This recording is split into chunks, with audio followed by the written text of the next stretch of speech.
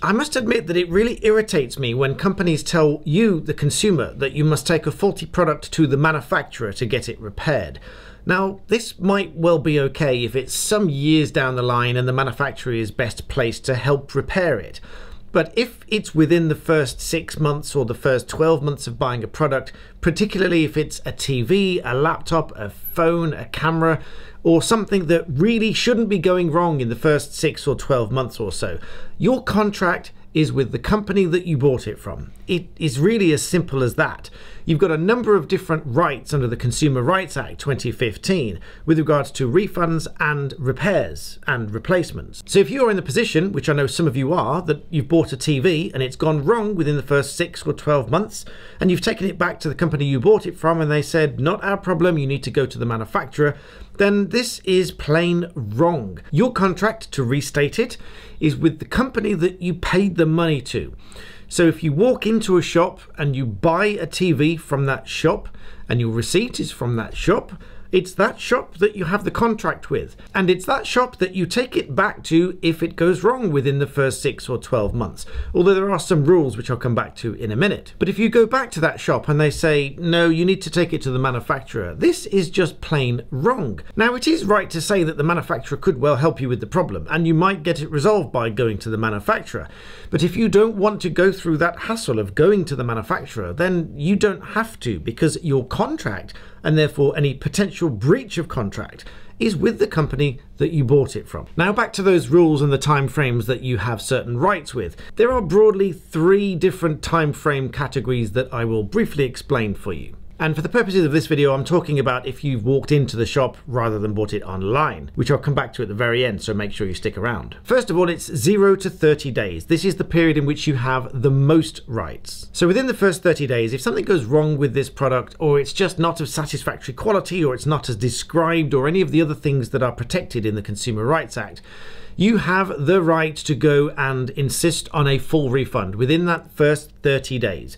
It's known as the initial short-term right to reject. Now there's a little side note which many companies are not aware of, and even some lawyers may not be aware of unless they specialize in this practice area. But if you go back to the shop within that first 30 days and they say, we'll try to repair it for you, and you say, okay, that's fine, try and repair it.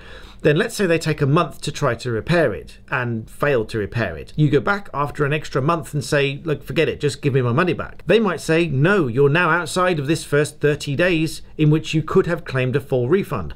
That's not true, because if you agree to a repair within the first 30 days, that's known as then a waiting period whilst you are waiting for them to repair. And this initial short-term right to reject, the first 30 days, is put on hold for that waiting period. If after the waiting period it still doesn't conform to the contract, satisfactory quality, fit for purpose, and so on, then you can still at that point exercise your short-term right to reject as if it were still within the first 30 days. Next is between 30 days and 6 months. If something goes wrong with the product, it develops a fault, or there's a fault already there, or it becomes apparent that it is not of satisfactory quality, i.e. it just doesn't last for the first 6 months, then the retailer, not the manufacturer, the retailer has one opportunity to repair or replace as they choose to do. If they opt to repair it, you must give them that opportunity to repair it. But if they try to say that you've caused the problem and the problem wasn't there when you bought it, or it's not inherently within the product that you've bought, it's the retailer within that first 6 months that must prove that it's not their fault and actually it's your fault. Let's say you've dropped it and cracked the thing, then it would make it your fault, but it's down to the retailer to prove it. If they've attempted to repair it and failed, then again you can claim a full refund. The third time frame is any time after that first 6 months. And there's only a very slight difference here, and that is that the burden of proof that there is a problem with the product and that problem was not caused by you, that burden then falls on you. In other words, you have to prove that it's not your fault, that it's the product's fault or the shop's fault, and that this fault was either inherently within the product itself or it was there at the beginning. But otherwise, that being said, then you still must give them one opportunity to attempt to repair or replace it before you can claim, this time, only a partial refund, because presumably you've had some use of the product for that first 6 months or however long it's been. And as a caveat to all of that, with the first 30-day period, there are some exemptions such as downloadable products such as music, games and apps. And also there is a shorter time frame for perishable goods like foods that are going to spoil in fewer than 30 days. And finally, as I said I would come back to, if you've bought something online, you have 14 days of receiving it to return it. That's known as a cooling off period. And you don't need any reason for this whatsoever.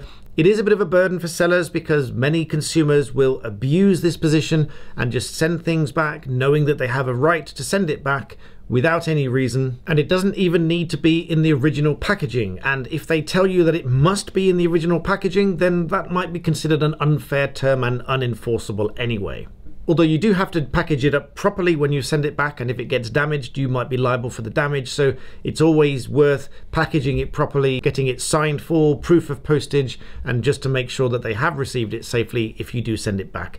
But please don't abuse this because it's not good for sellers, and only send something back if you really have to. But anyway, guys, I hope that was a useful overview for you because many of you will get frustrated that these companies tell you that you need to go and speak to the manufacturer, and it's just not true. So as always, I'd be really grateful if you give the video a like, subscribe, and I'll see you next time.